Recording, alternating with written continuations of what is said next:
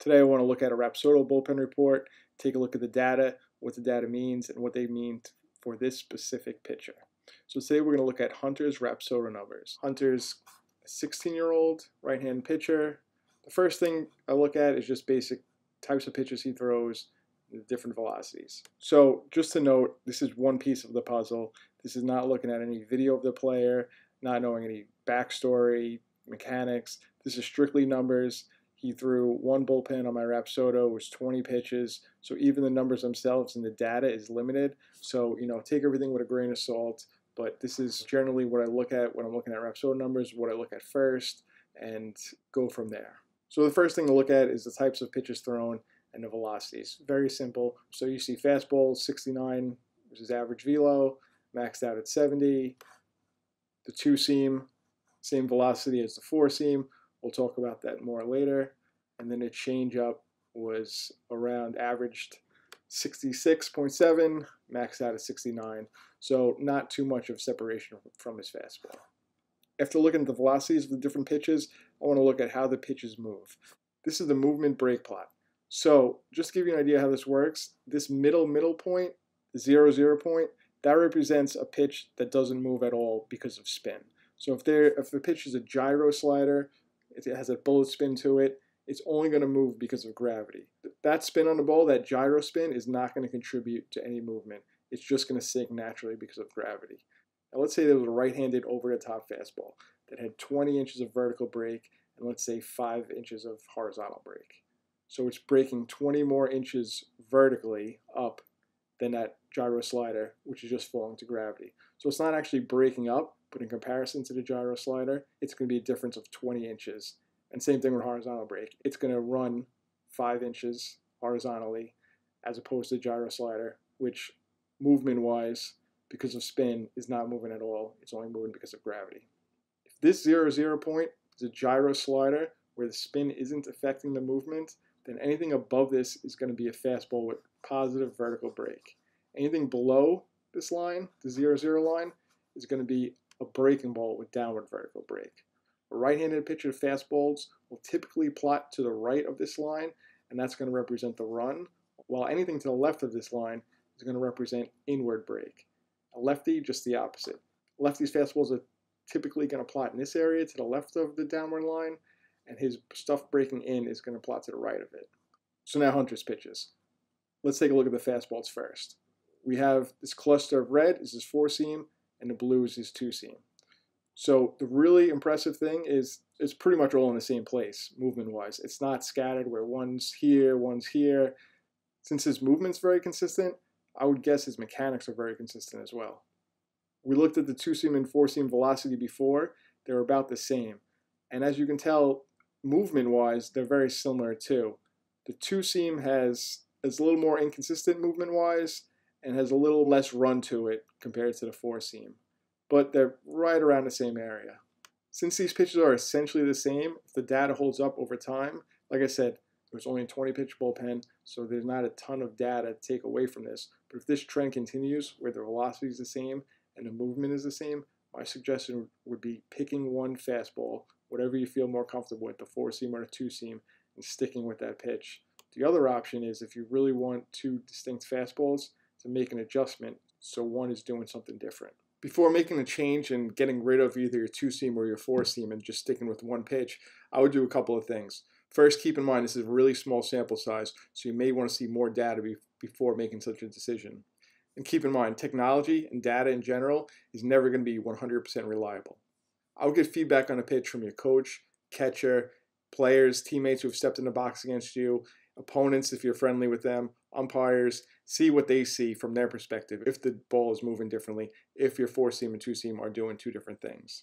Also see how you feel. If you disagree with the Rapsodo and you think they are doing two different things and you're really confident in both pitches and feel there's situations where you'd like to throw a four seam and like to throw a two seam, if having those two pitches in your arsenal gives you a lot of confidence, then stick with it. Confidence is such a huge thing for pitchers. Rapsodo is a tool and part of the equation. Weigh this with all the other information you have and then make a decision from that. The orange is the changeup. If you remember, the changeup was about 3 miles an hour difference in speed from the fastball. So while that's not the ideal range and difference speed-wise, The good thing though is the movement is different from his fastball. It's not just a fastball that's 3 miles an hour slower. So as you can see, the movement is a little more sink to it compared to the fastball, and also a little less run to it. His breaking ball's in the green, and he's getting downward vertical break and horizontal break. So it's a little bit of a slurvy pitch. He's getting more horizontal break than he is downward break, especially in these pitches over here. This pitch right here is equal amount of both. So it's kind of in that slurvy range.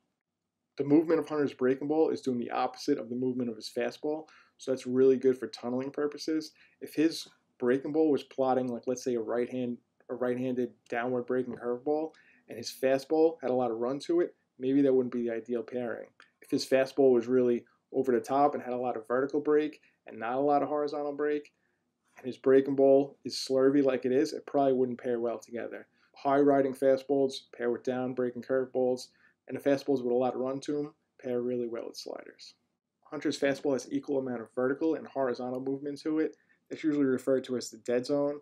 That sounds really bad. At the upper levels, I think it's more of a big deal.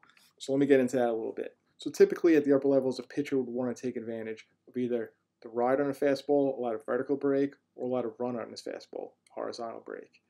The way to get out of the dead zone would be changing the spin direction on the ball. We'll talk about spin direction in a little bit. Now, to do that, that involves either changing your arm slot or changing your hand position, your wrist position. I think just working hard to increase velocity and command of your fastball are at this point far more important than changing the spin direction of the pitch. It may be something to look at later, but those things are very important now. I would hate to see a young pitcher try and get out of the dead zone working with spin direction, and then it alters their mechanics and everything falls apart from there. So this is really a case-by-case basis. It's something to keep in mind, but like I said, I think just working on velocity and command of your fastball are far more important at this point. Now we're going to leave the bullpen PDF report and go to Hunter's Rapsodo page on the Cloud website. We're going to take a look at spin rate, barrel units, and spin efficiency and see how they all work together. I'm going to go to pitch types and highlight his fastballs. Now after these fastballs are highlighted, I'm going to sort them by total spin or highest spin rate. This fastball right here that was 70 miles an hour had a spin rate of 1,904 revolutions per minute. Spin rate actually has a higher correlation to swings and misses than fastball velocity. So just taking a look at Hunter's highest spin pitch, we see the number 1904, but what does that really mean? There's really no context for that. The major league average for a fastball is about 2,300 RPMs. So Hunter's RPMs come about 400 below the major league average, but the major league average fastball is also 93 miles an hour, compared to Hunter's fastball right here, which is thrown at 70 miles an hour. As velocity goes up, so does spin rate. As Hunter keeps throwing harder, he should see his spin increase. What if we want to look now at how good he is at spinning the fastball? Barrel units is a great tool to control for velocity and compare pitchers who throw at different speeds. Barrel units is simple to calculate. It takes the total spin divided by velocity. We can take a look at this chart here in the top right. This is made by Simple Sabermetrics, which is a great YouTube page. I suggest everybody checking them out. They have a lot of great stuff on Rapsodo, pitch design, and just great material in general. So I suggest everybody check them out. This chart shows low, average, and high barrel units for fastball, breaking balls, and it doesn't show anything for changeups. When it comes to spin rate, the hope is the spin is really high or really low. A high spin rate fastball will spin so much that it cuts through the air and fights gravity, so it'll stay up longer compared to a typical fastball. That'll give the fastball a ride and feel like it's exploding on the hitter. A low spin fastball will do the opposite. It'll spin less, so cut through the air less, and thus sink more. When it comes to spin rate, it's really good to be an outlier and be either really high or really low when it comes to spin. It's interesting the way a hitter's brain works. They're swinging not where the ball is, but where the brain thinks the ball is going to end up. With a high spin fastball, a hitter is likely to swing under it. With a low spin fastball, a hitter is likely to swing over it. That's why high spin fastballs work great up in the zone, and typically low spin fastballs work great down in the zone because they generate a lot of ground balls. Rapsodo used to show barrel units on the bullpen report, but the new version, they don't do that. So I took Hunter's highest spin pitch, this one right here, the 1904, and divided by the velocity, 70.2. Went to my calculator, and that's 27.12. So his barrel units are 27 for that particular pitch. We go back to the Simple Sabermetrics barrel units chart, go to fastballs. High is 25.5, so 27 is well above high, which is great. So this shows, at least on this particular pitch, that Hunter has a very good ability to spin the ball. Barrel units is a great way to compare different pitchers. You can compare someone like Hunter, who's throwing 70 miles an hour, to someone like Justin Verlander, who's throwing 95, and compare their abilities to spin a ball. So this is just one pitch. I wouldn't make any big judgments just based on one pitch. I would do this for all the fastballs and see where the numbers stand. If they hold up like they do, and Hunter shows to be a guy who's really good at generating spin rate, then attacking up in the zone may work well for him. Let's continue looking at this pitch as an example. So barrel units tells us that this particular pitch had very high spin rate compared to his velocity. Now let's take a look at spin efficiency. Spin efficiency measures how well you're staying behind the ball. So a ball that's completely backspinning and had no cut to it would be 100% spin efficient. And what that means is if a pitch is 100% spin efficient, then all the spin it's generating is causing movement. On this pitch here, Hunter's spin efficiency is 90.2. So he's getting only 90% out of this very good spin right here. That shows up in the true spin column right here. Just using this pitch as a blanket example, Hunter's showing a very good skill in generating spin, but he's only using 90% of that very good skill. Increasing spin efficiency means the movement increases. So these plots, these fastball plots, are going to go further away from the 0-0 center point. Having 100% spin efficiency is usually a good thing. Not all the time, it really depends on the pitcher, but I would say most of the time you want to be 100% spin efficiency. So Hunter's 90% spin efficiency is telling me he's got a little bit of unwanted cut on the ball. Sometimes increasing spin efficiency just comes down to grip or simple cues like staying behind the ball. If someone wants to increase their spin efficiency and knows where it's working, one of the things we have our guys do is throw a strike ball like this. As you can see, this has electrical tape wrapped around in a 4-seam grip. And just having catch with that will give you instant feedback whether you're staying behind the ball and it's being really spin efficient or you're getting some unwanted cut on the ball by getting on the side of the ball. If you have a catch and the line remains solid, then you're really staying behind the ball. If the line is wobbly, then you're getting that unwanted cut. Hunter's spin efficiency is 90 to about 95%. That's pretty good. I would say very good is 95% and above, so he's just below that.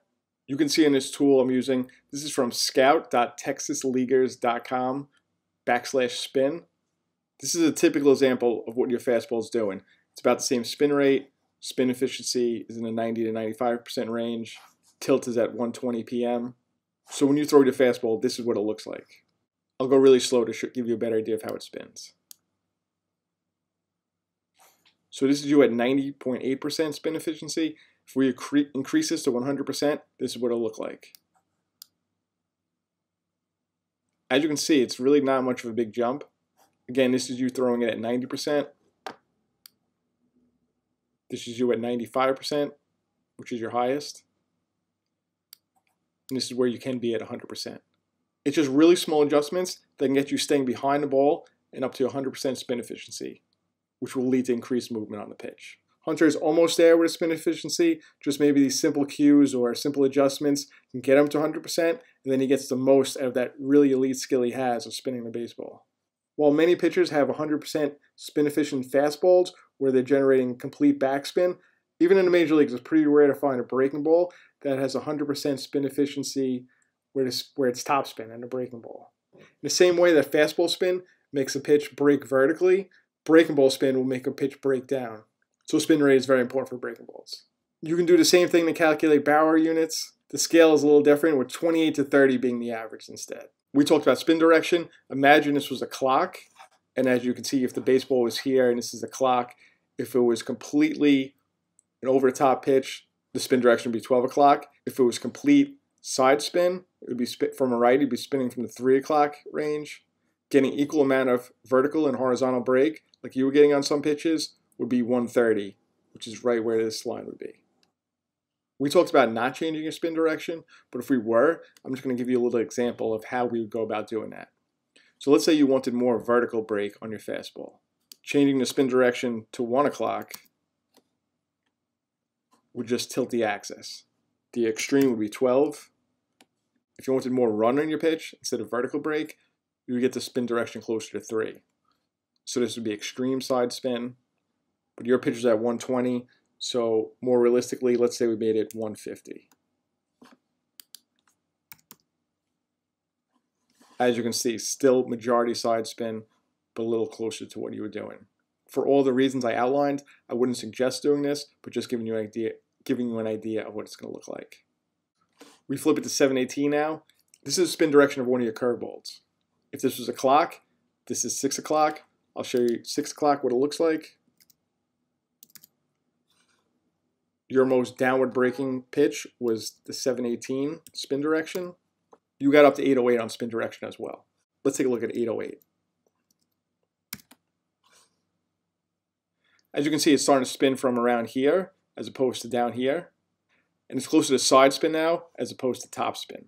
Say you wanted more side spin, you can try and increase that spin direction, move it up closer to 9 o'clock. If 9 o'clock was here, let's say we want to make it 8:45. And there you have almost complete side spin. So the breaking ball with more side spin will plot in this area, more to the left. If you change the spin direction closer to 6 o'clock, it would have more downward break on it, plot a little further down. This example is used with 100% spin efficiency, just to give you a better idea of what the spin will look like. Like I said, most breaking balls aren't thrown at 100% spin efficiency. Your highest spin efficiency was 85%. And spin direction was 744.